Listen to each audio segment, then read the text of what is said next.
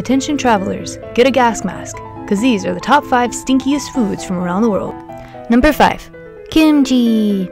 This side dish, which is popular in Korea, is made of fermented vegetables and other select disgusting seasonings. It comes in hundreds of varieties, all of which will make you want to plug your nose during consumption. If you type into Google the phrase, kimchi smells like, the top 3 Google autofinish results are, like garbage, like fart, and like chlorine. Number 4. The durian. This fruit is so stinky that many hotels and even airlines have banned them completely. If you type into Google, durian smells like, Google will auto-finish it to, like gasoline or like poop.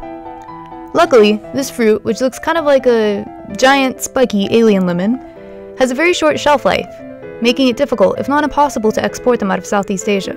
Despite its stench, this fruit is very popular and can be found for sale at nearly every intersection. Teppa. This traditional Alaskan snack is made by chopping off the heads of fish and burying them with their innards until they achieve the proper kick. Or, basically, until they rot.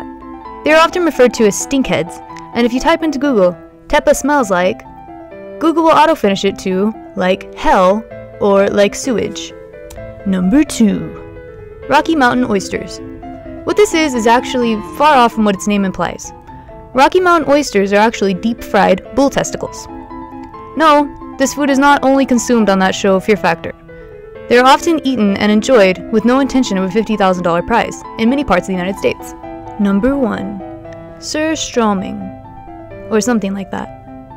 This popular Swedish snack consists of fish in a can that are made as sour and fermented as possible.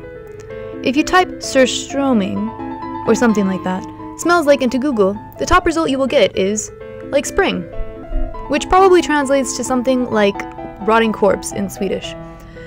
The stench is so intense that it's usually open and eaten outdoors, and you can even find many reaction videos of people eating or even just smelling this stinky food on YouTube.